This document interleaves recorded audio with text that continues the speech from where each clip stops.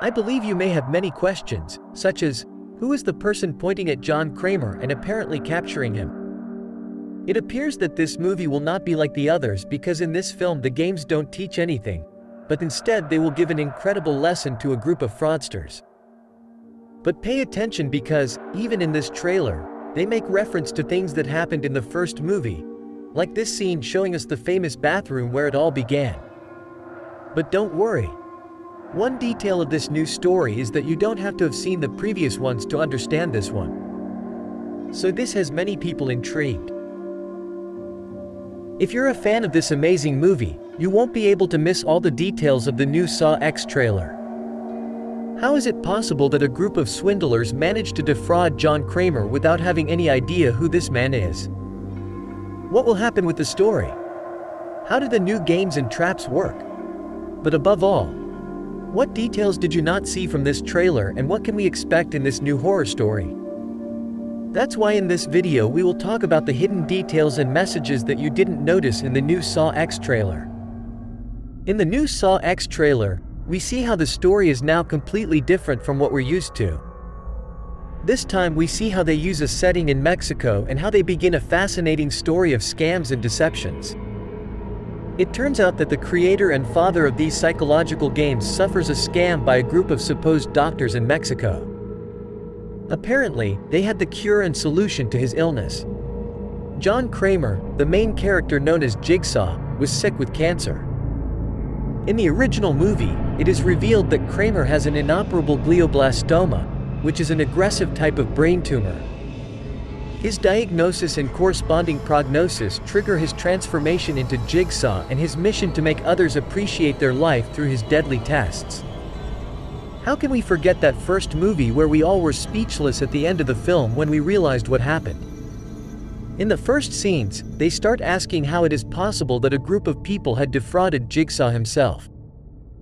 Then we see that a doctor is giving a regrettable message and tells him that he has little time left. Then this doctor tells him that he knows of a treatment that could save his life, and that's when he presents the team of doctors who will be able to do that miraculous work.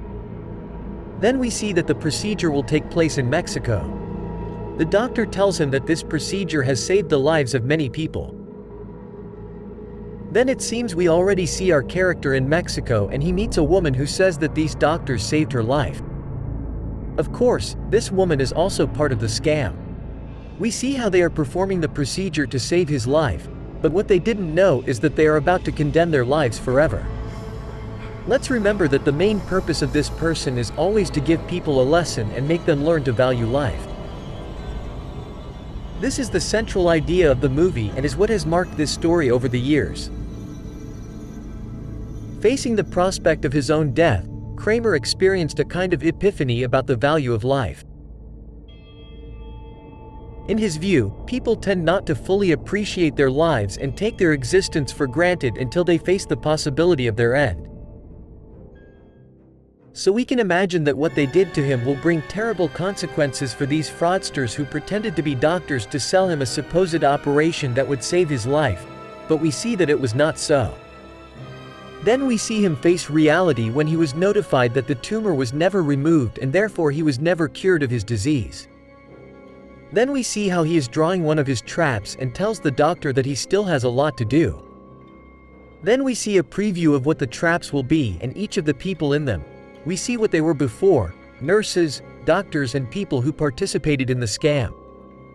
Now we see that on this occasion the games will be different and will be observed in the same place. That's when it all begins. Now on this occasion he will give a lesson to those who tried to scam him. Now they will learn the value of life and the value of not playing with the lives of others. But what you hadn't realized is that apparently the whole movie revolves around one place, and that place is a hospital. We might even think that this hospital is the hospital where they performed the supposed surgery that was never carried out.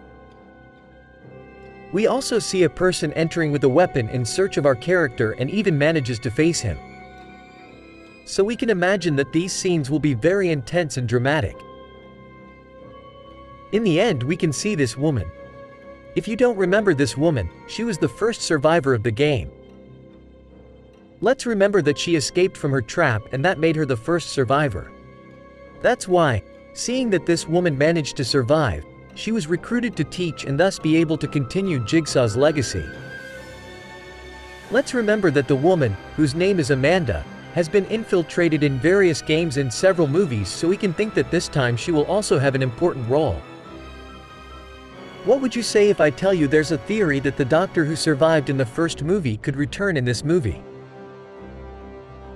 We recall that Dr. Gordon was a doctor who survived in the first movie, and then we found out he also became an assistant to the evil character.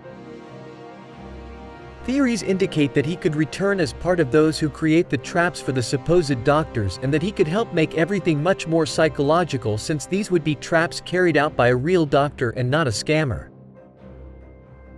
There are many curiosities and incredible details, like the first Saw movie was made with a budget of just $1.2 million and was filmed in 18 days, but grossed over $100 million worldwide. Guinness record. The Saw franchise holds the Guinness record as the horror movie series with the most continuous sequels. With a total of 9 movies until 2021, Saw has left an indelible mark on the horror genre. Tobin Bell's illness. Actor Tobin Bell, who plays Jigsaw, suffered from meningitis during the filming of Saw 3. Despite the illness, Bell insisted on finishing all his scenes. Dr. Gordon, the co-creator, actor Cary Elwes, who plays Dr. Gordon in the first movie, won a lawsuit against the producers for breach of contract.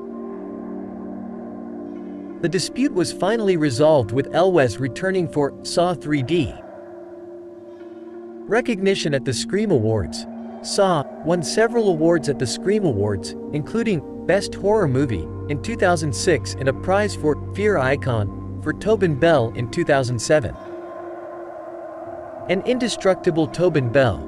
Tobin Bell, despite his character dying in Saw 3, has appeared in every movie in the series, thanks to flashbacks and recordings. So we can be eager to see after a while this great movie and see how this great story finally ends. Will you go see the movie? Are you a fan? Tell me what you like most about this story throughout the movies. Do you think it will be a good movie? Leave your comments so we can read it. Remember, if you like topics about movies or theories, subscribe to our channel and share with your friends. We upload videos every day.